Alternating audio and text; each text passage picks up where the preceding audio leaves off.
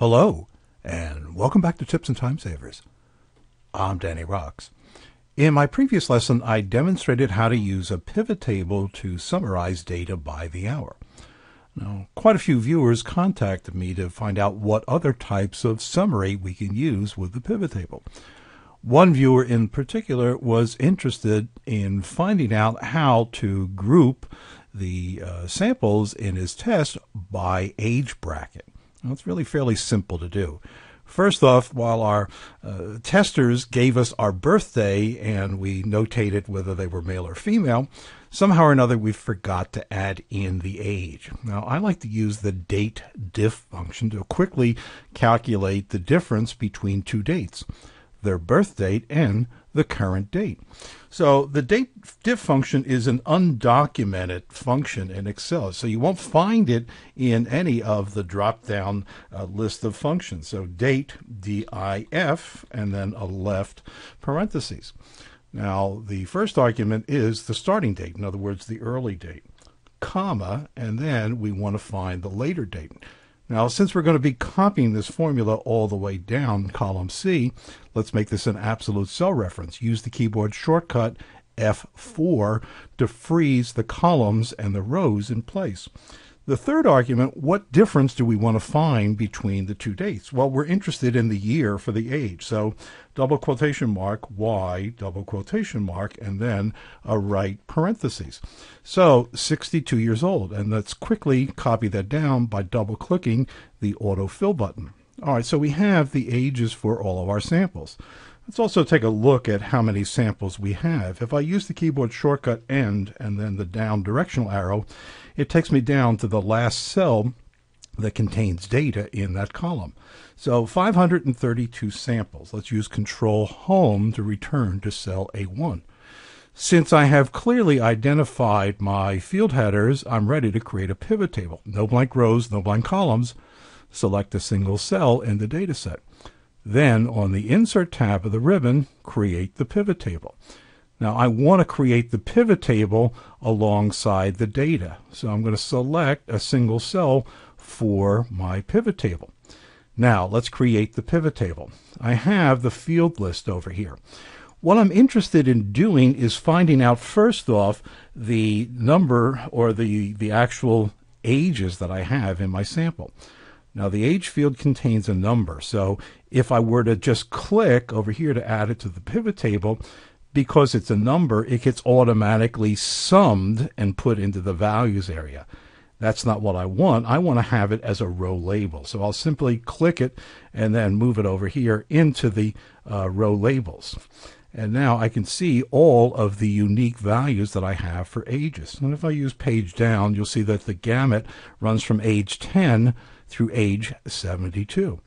Now it's time to group these ages. I want to be able to put them into brackets.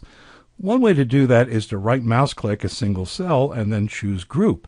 However, we can also do it from the menu. Make sure that you select a single cell. That's important. Then on the pivot table tools options over here in the group, we want to group the field.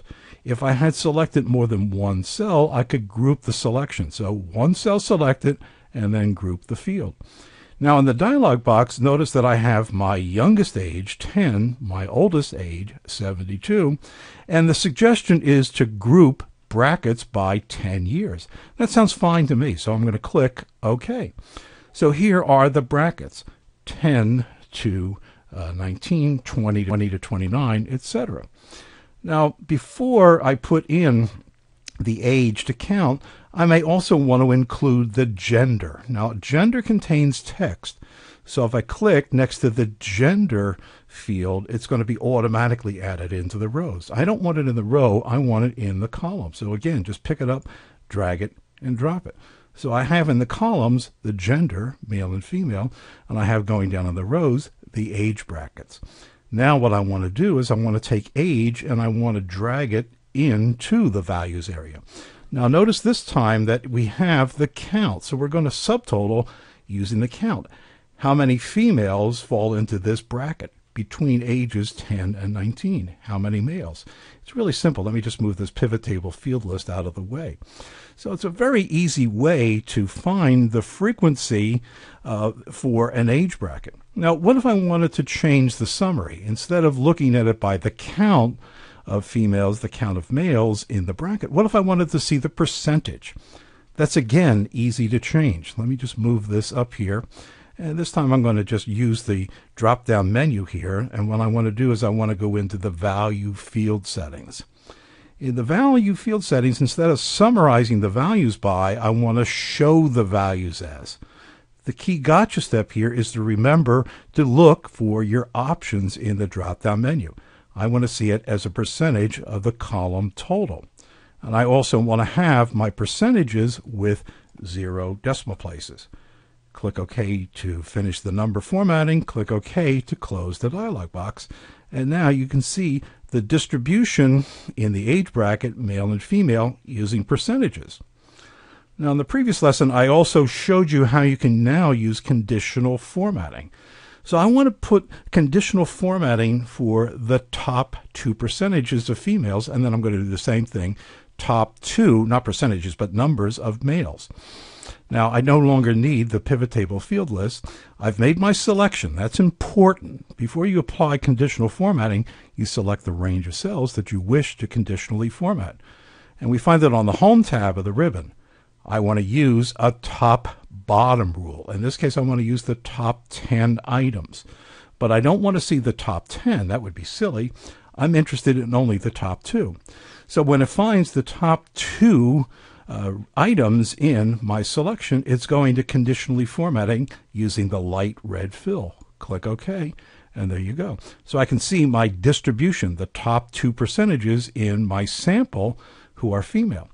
Let's do the same for male. Make your selection, Home tab in the ribbon, over in the Styles group, conditional formatting, top bottom rules, the top 10 items. In this case, I'm going to change it to 2, but I want to change the format when it finds those top 2 values. Click OK, and there you go. So it really gives me something that's actionable. I can really see a pattern in my data.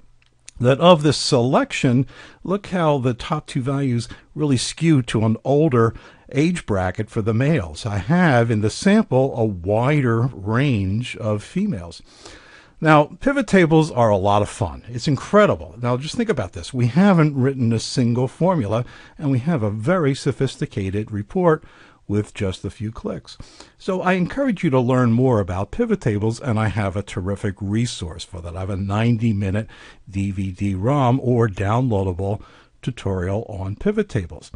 Now, in the next lesson, I'm going to show you another way that we can provide a frequency report, this time using the frequency function, which is an array function. So I'll look for you in that next lesson.